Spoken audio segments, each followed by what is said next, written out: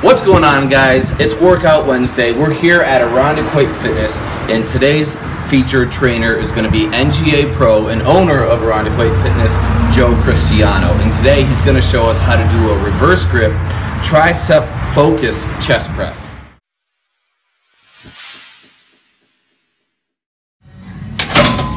Doing a reverse grip, close grip bench press for triceps.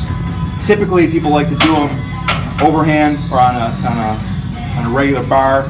I get shoulder pain when I do a closed grip press, so I like to do them underhand. I feel more tension in my triceps when I do them that way. You set the bar pretty much in your hand. You don't have to grip it. You're just down and up. Pretty much. It hits right to your diaphragm when you go down. So if you're dropping, you basically, kill yourself as you do it. It's right up like that. Alright guys, so that was today's tip of the week for Workout Wednesday. If you liked the video, hit it with a like, favorite, share, subscribe. And if there's any exercise that you would like me or any of the trainers to go over, please let us know and we'll be happy to cover it for you. Thank you so much. Have a great day, everybody.